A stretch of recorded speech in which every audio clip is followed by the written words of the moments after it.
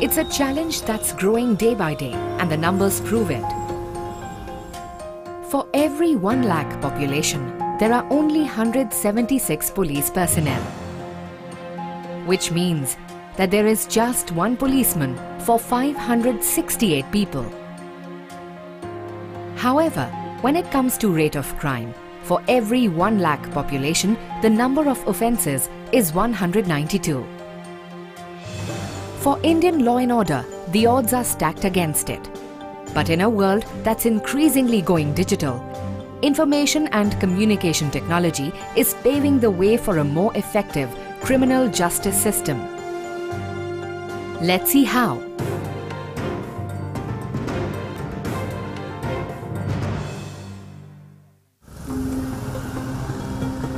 Cyberabad district in Telangana state is a well-known IT hub in India. Here, information technology isn't just confined to offices and IT parks. It is omnipresent, keeping its citizens safe and maintaining law and order. It's a change that's been long overdue.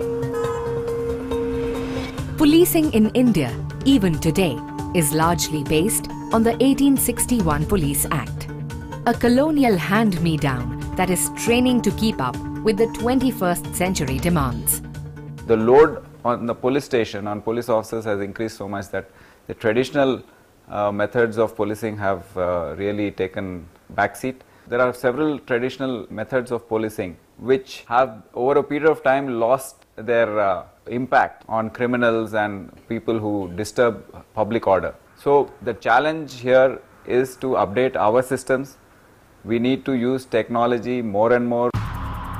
Policing and maintaining law and order requires prevention of crime, investigation and solving crimes, providing essential community services, example verification and certification of individuals. In the new digital age, all these tasks have to update themselves. After the introduction of internet into the world, it is a one big world. Crimes can be committed sitting anywhere on the planet. Cyber crimes, through online frauds, cyber terrorism, terrorism being provoked in other countries through the internet, through various media. How do we tackle all this? The use of technology is a force multiplier. Cyberabad is one of the foremost police districts in India to go digital in nearly every facet of its functioning. A walk through the station shows how IT is everywhere. Police officers man computers that are equipped with eCops, a special software application that has digitized all police processes, including filing the first information reports or FIRs. Earlier, FIRs was a paper-based process that a complainant had to file only at their local station. Now, a complaint can be filed from any police station equipped with eCops. The interface is so simple that it can be operated even at a constable level. But the true beneficiaries are the citizens. ICT improves transparency as digital records can't be changed as easily as paper ones. It also makes processes more people-friendly. For example, FIR copies are printed out immediately and handed to the complainant. eCops also has a criminal database covering districts across Telangana and Andhra Pradesh, which, thanks to the internet, can be accessed at the click of a button. Above all, ICT helps streamline a criminal justice system that is overrun by files and paperwork. A lot of information do exist at the police thanas, and there was no mechanism where it could be shared at a very short notice. You know, they still exist, the old dark system still existed. The people used to carry files from the thana to the courts or to the higher official. But with the coming of the computers, setting up of the network system, it ensured that at a click of a button, the information could be made available to the designated people. eCops was launched for a limited region in southern India. But then in 2008, something happened to wake up the entire nation.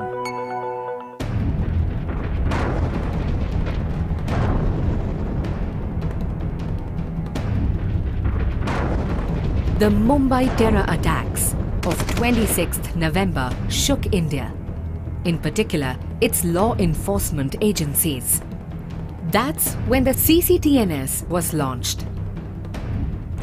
CCTNS, or Crime and Criminal Tracking Network, is a state-of-the-art IT network to digitally connect 35 states and union territories of India.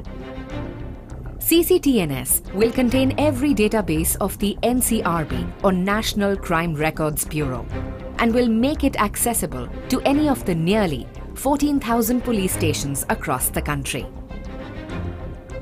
As a centralized database for all police districts, it will help track criminals faster and more easily than ever before. You can track activities and understand the modus operandi of different criminal groups. All right, you could identify nexus between different criminals and bust them before they could actually happen. You could share this information with intelligence agencies to prevent any criminal activity from happening. It's an ambitious project that is still ongoing. With nearly 60% of criminal records have been digitized under CCTNS, the day may not be far when paper is a thing of the past. There is a software which is created by nodal agency, which is NCRB, which is called the CAS software, and that needs to be customized for different states and implemented. And the whole idea of having a CAS software is so that there is common standards and protocols for information to be shared.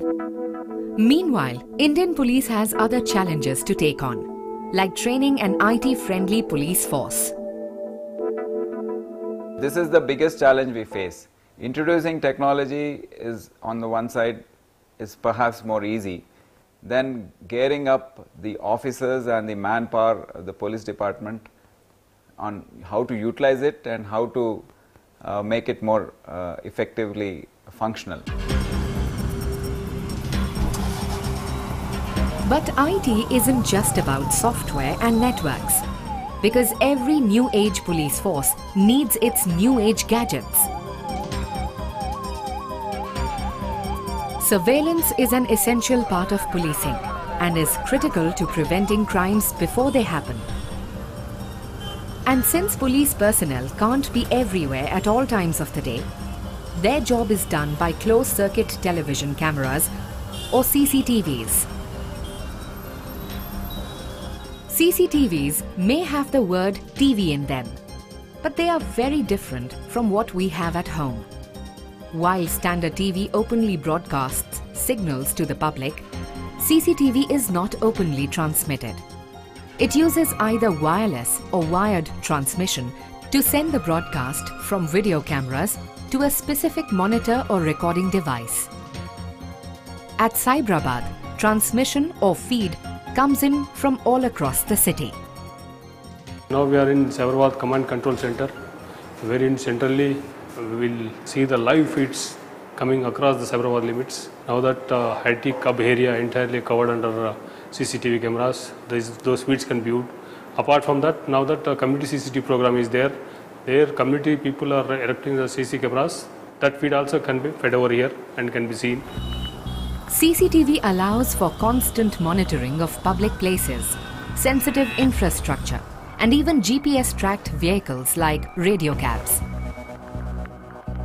Response is very huge response. Now that even community people are associated with this project, now that we have a called community CCTV project, wherein similar colonies, presidents, local people are coming forward, business establishments, they are associating themselves with us and erecting the CCTV cameras, installing the CCTV cameras in their localities. That feed is being brought to the police station level, then to zone level, then to command control center. So it is having a huge impact. Public are willingly cooperating.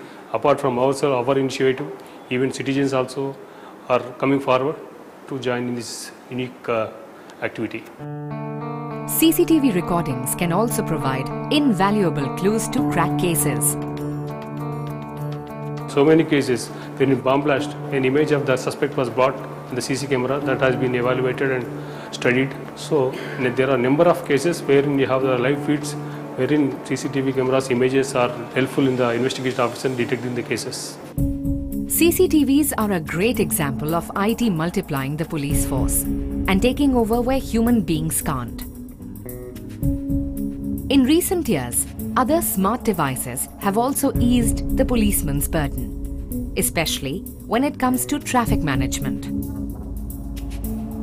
Like eCops takes care of general criminal offences, eChallan is a software application to address traffic offences. For the first time in India, we have integrated two units, Hyderabad and Cyberabad, both around 4,000 square kilometers with about 45 lakh vehicles. These two units have been integrated on the eChallan system. eChallan teams up with a host of gadgets, like a body or handheld camera that policemen can use to document the offender and his vehicle. It can also be operated on devices like tablets, where with a few clicks, policemen can check the person's past record, register a complaint, and issue challans.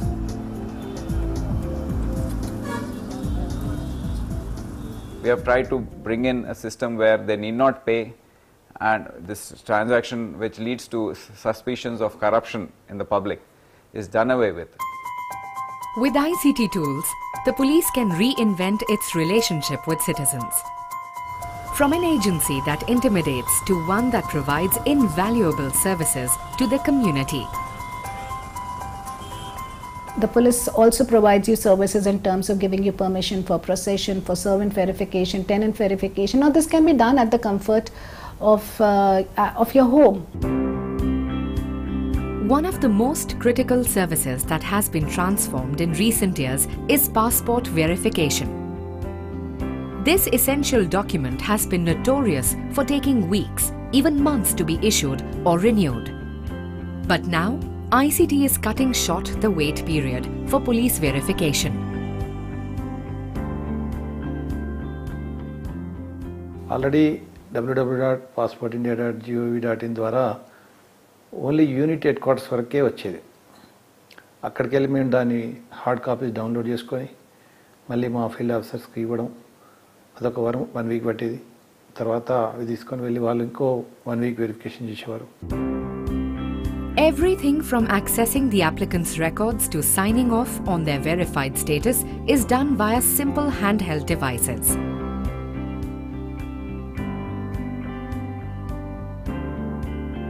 All the information is fed back into centralized databases at passportindia.gov.in, where the application can now be processed completely. Along each step of the process, the applicant is alerted via text message.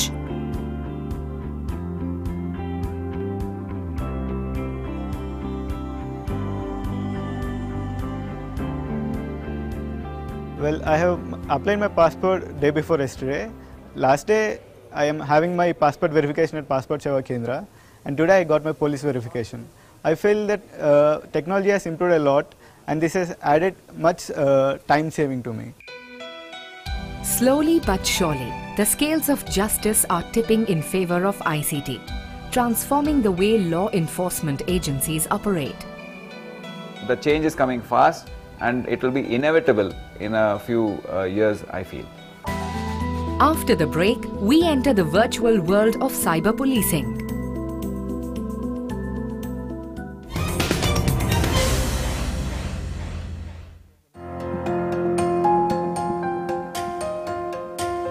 As the digital revolution sweeps across the world, it has its good impact and its bad.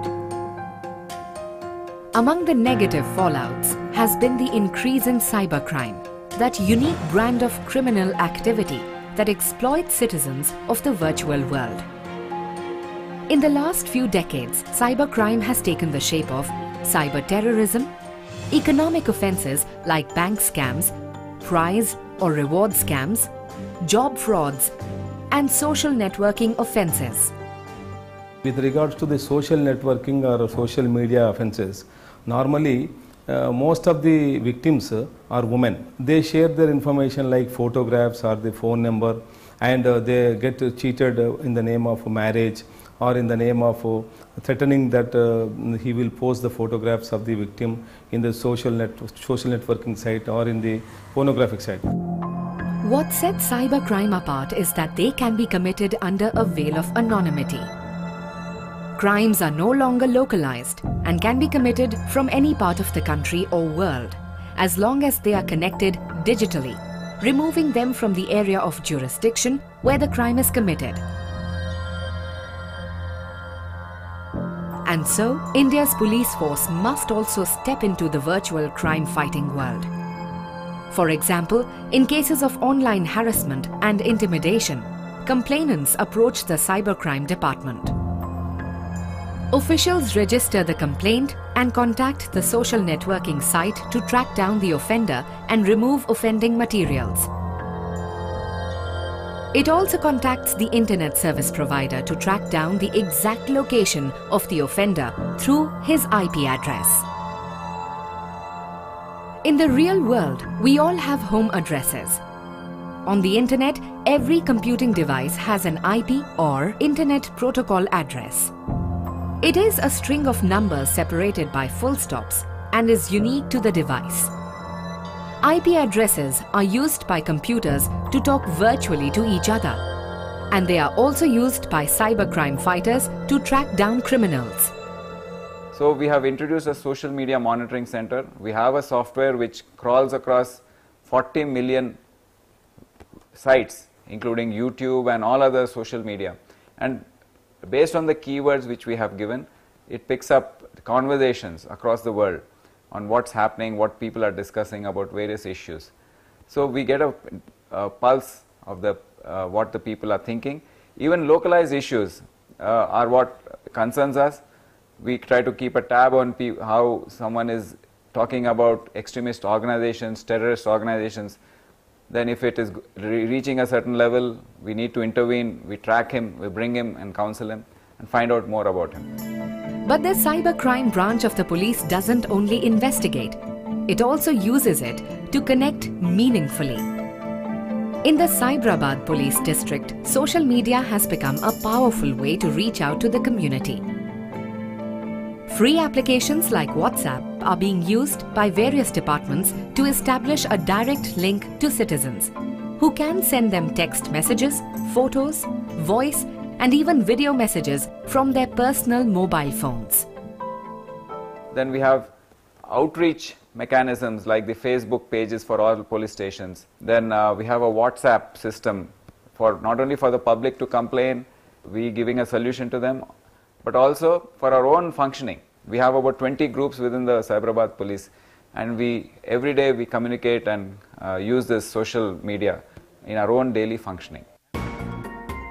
In fact, mobile phones have allowed police to extend their services through safety apps that cater to special groups, for example, female IT professionals of Cyberabad. The app allows people in distress to hit the power button, which acts as a panic button. The signal is received at the command center, where they locate the mobile phone through GPS tracking. Whenever they are in distress, if they simply press the panic button, siren will come over here. Immediately the working employees who are over here, they will immediately escalate the things to the nearest to mobiles, and even geographically our location can be tracked over here. So our longitude, latitude can be seen, so that we can escalate the things rightly accordingly. Virtual technologies like these have ironically given a more human and accessible face of the police than even a brick and mortar police station. After the break, we see how IT is transforming some of the oldest forensic sciences used in crime fighting through the power of computing.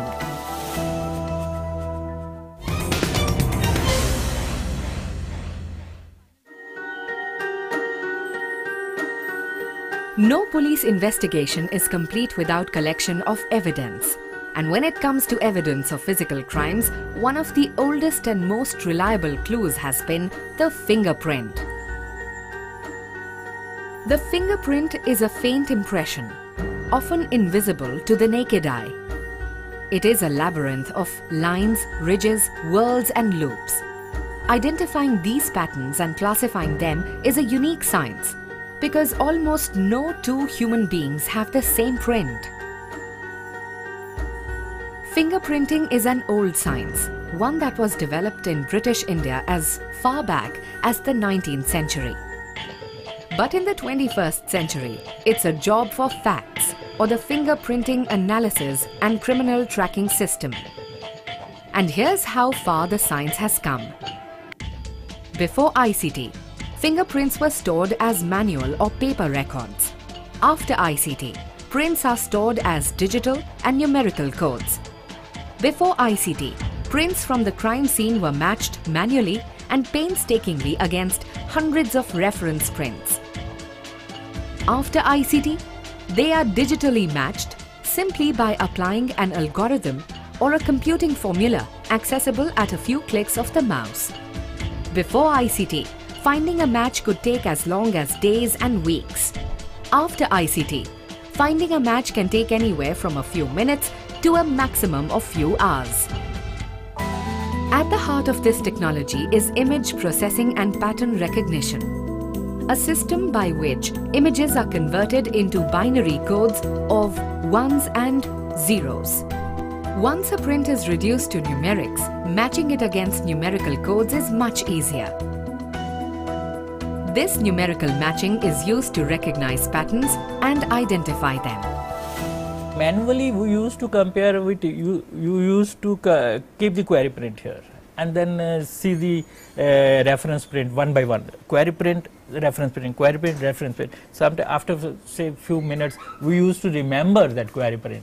That used to go in our memory and then seeing the reference print one by one.